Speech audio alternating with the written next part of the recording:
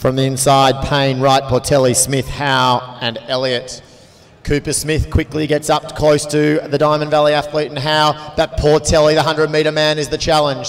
So Portelli versus Cooper Smith. So Smith, the 400 champ, wants to do a double, but they're going to give a big battle here. It's going to be Braden Portelli who's going to take it up to him and show that speed kills. And the 100-metre man gets the Cooper Smith, the 400-metre man. On the outside, Andrew Howe might have turned his 100-metre bronze into silver.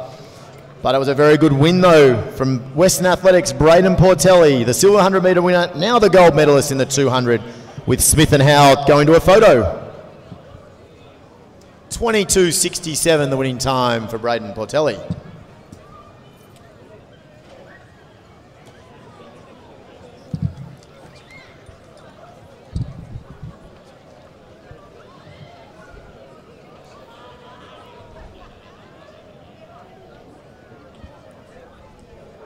So from the inside, Robertson, Powell, Kersop, Cole, De Bruin, Henry, Willems, Hine, Satish.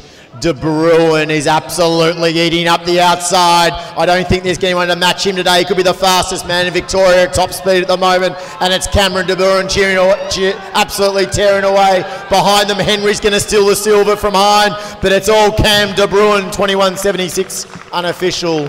Henry with a massive win in second there of the Anula Costa stable. Third was Ross Hine. He gets on the dais again. Back to Willems, Kersop, Cole, Powell, Robertson and Satish.